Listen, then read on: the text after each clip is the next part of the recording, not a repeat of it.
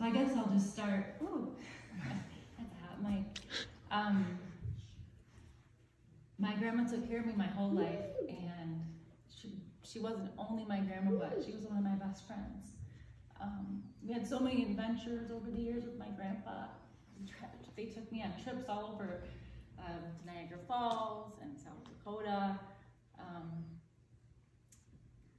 Just so many good memories from, sitting in church and her sneaking me those little pink wintergreen lozenges. I don't even know if you can buy those anymore, but just at the house, playing in the pool. I mean, they loved their grandkids. My grandma loved her grandkids, and I feel so fortunate that she was able to know my son and be very close with him.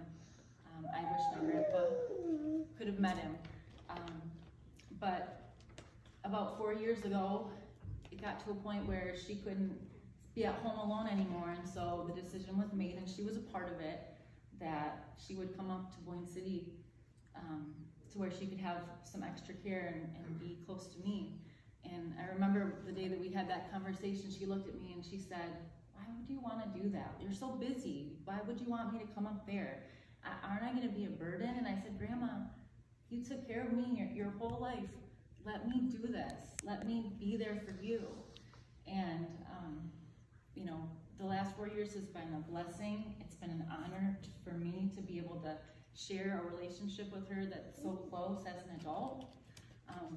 For her to know my son, and we would visit all the time, at least a couple times a week.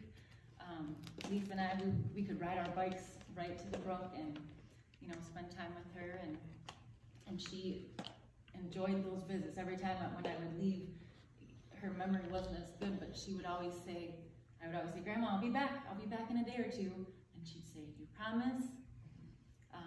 And we were there with her. She was surrounded by love in her last few days.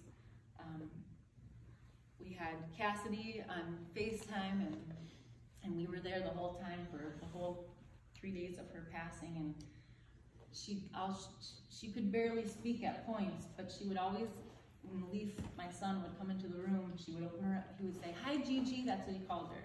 She would open her eyes, and somehow she would muster a smile, and she would say, "I love you." And that was the only time she spoke for about 3 days, but it was the most magical, wonderful blessing for us to be able to say goodbye. And she made me promise her that I would sing her this song. She loved, this was one of her favorite songs. So we're gonna sing that. Now I need water.